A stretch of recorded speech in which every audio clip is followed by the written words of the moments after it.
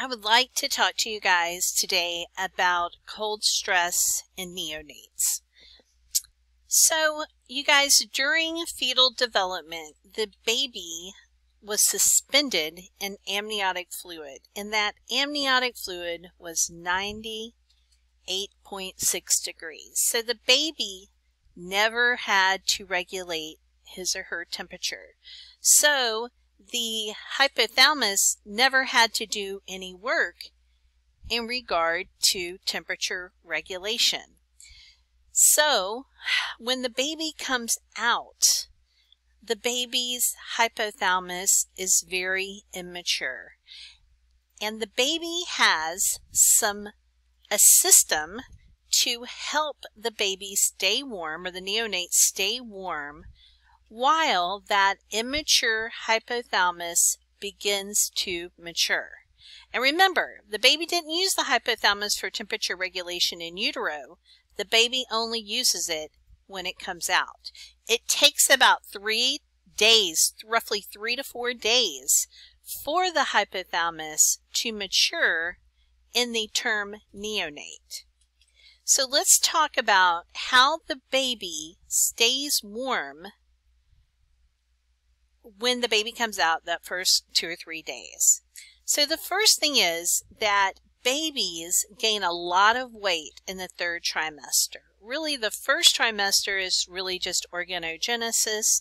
Their organs are developing. And then the 2nd trimester, they start to grow and they have more organogenesis. And then in the 3rd trimester is really when the baby begins to put on fat, and specifically brown fat. So the baby has regular adipose and then has some brown fat that is very vascular, meaning there's tons of blood vessels going to this fat. And this particular brown fat is located under the sternum and underneath the scapulas in the back. So the baby has this nice little area that it has this brown fat. So we really are happy that babies who are not under stress in utero and that go to the 3rd trimester and that are a normal weight, they have brown fat. And this brown fat is wonderful because babies because their hypothalamus is immature, they keep themselves warm by non-shivering thermogenesis. And what that means is they go to this brown fat and they access this brown fat, and that first 2 or 3 days that can help them stay warm. What's really nice about that brown fat, since it's so vascular, is when their blood sugar drops, let's say they miss a breastfeeding or something happens, they can access that brown fat to improve their glucose.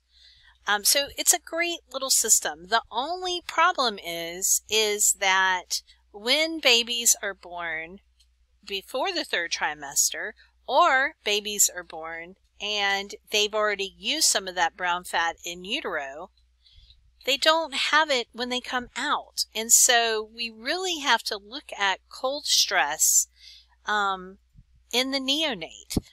Normal babies, they can get cold and they can start accessing this brown fat, but we really worry about the babies who are small for gestational age. They didn't, gain a lot of weight. They're really small. They don't have that brown fat, and preterm babies.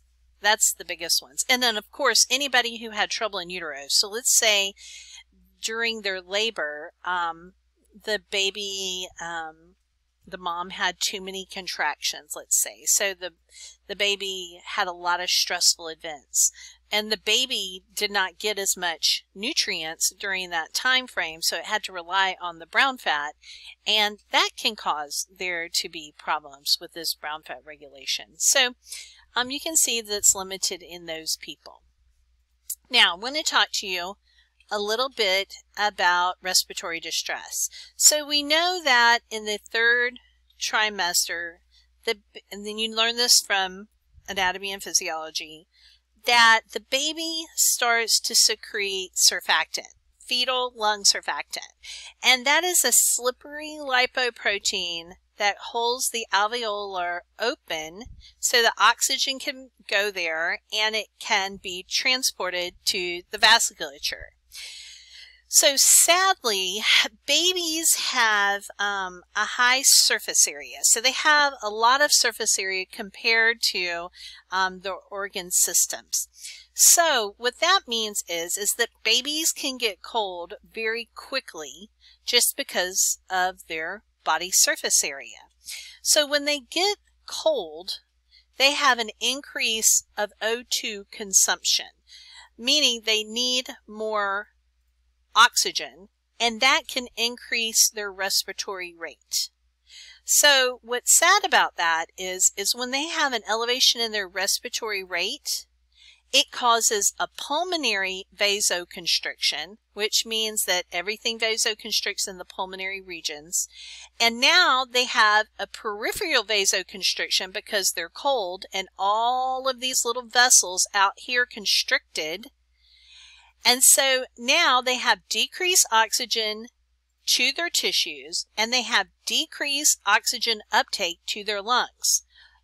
Again, it's because the pulmonary vasoconstriction decreases the amount of available oxygen to the lungs, and the peripheral vasoconstriction decreases the amount of oxygen to the tissues. The baby will actually turn blue in front of you. Of course, this increases anaerobic glycolysis, which can decrease the available glucose, and it can decrease oxygen and the pH, which can result in metabolic acidosis, and that can throw them into respiratory distress. So we do not ever want our baby to get cold. So I kind of wanted to put the three of these together for you, and I call it the triad of doom because it's kind of easy to understand like this. So we know that babies need brown fat, and they use it for three things. They use it for I'm sorry, here, let me put this. Oh, let me fix this for you because it's hard to see. Hold on. Sorry about that. Okay, so with the triad of doom, so we know that the babies use the brown fat to keep them warm, and we know that they use the brown fat to keep their blood sugars up. So that's awesome. That's great. However, if they go into respiratory distress, grunting, retractions, and nasal flaring, we know that that increases their need for glucose, which can decrease their glucose. And if their glucose decreases, or if they start to use that brown fat at all, let's say for glucose, that could put them into cold stress. So at the bottom line at the end of the day, if your baby is cold, warm it up. That's the biggest thing. So you always take axillary temperature. All babies are at risk. You really need to take axillary temperature. If they're cold, you want to put a hat on them, 2 blankets, put them skin to skin with mom, whatever to warm them up initially. And if they're still cold in 5 minutes, you definitely need to get some intervention. And when you get that intervention, you need to take their blood sugar and do a respiratory assessment. You want to check their O2 sat. You want to make sure that they don't have any grunting, retractions, or nasal flaring. Same thing with hypoglycemia. Let's say, for instance, you have a baby come out and it has a low blood sugar. Well, we know that if it doesn't have enough glucose to increase this blood sugar, we know that the baby does not have enough glucose to increase this temperature.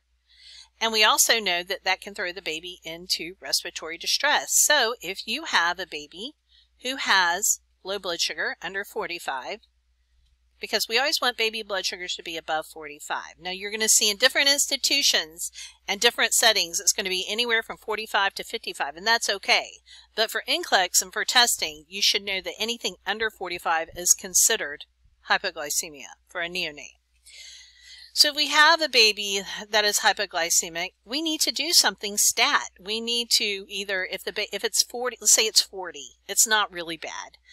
We can get that baby into breastfeed. But let's say it's 20.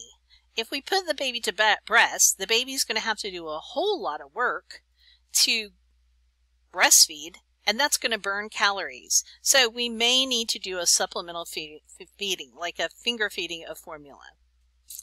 Now let's look at respiratory distress. Of course, if our baby has grunting, retractions, and nasal flaring, we know they're using up a ton of glucose. So we got to monitor these both very quickly.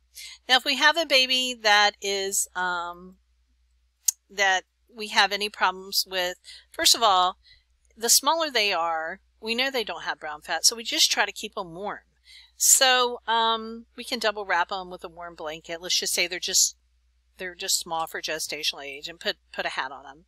But if this doesn't work, we need to put them in this radiant warmer. And this radiant warmer has heat that comes down, and there's a little skin probe that tells this how hot to become to make the baby 97.7 axillary. Now, if that doesn't work, all right, let's say the baby is really premature. Let's say it's a preterm baby.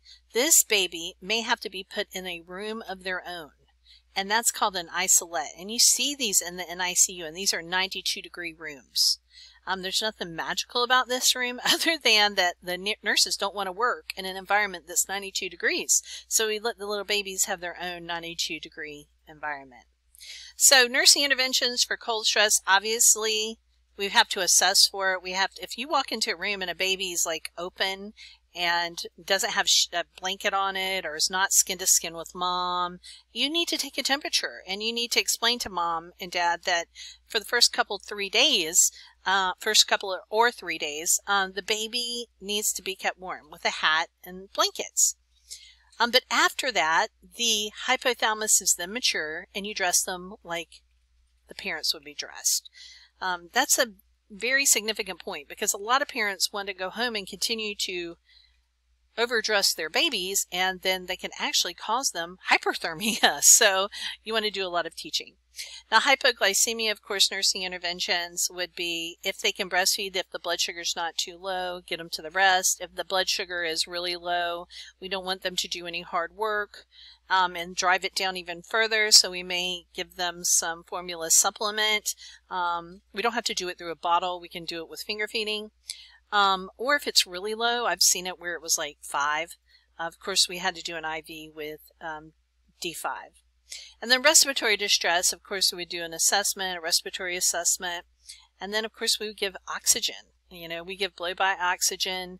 We would really watch the baby close. And we would get some help, that's for sure. And when a baby's in respiratory distress, this is definitely a trip to the nursery, or sometimes to the neonatal intensive care unit.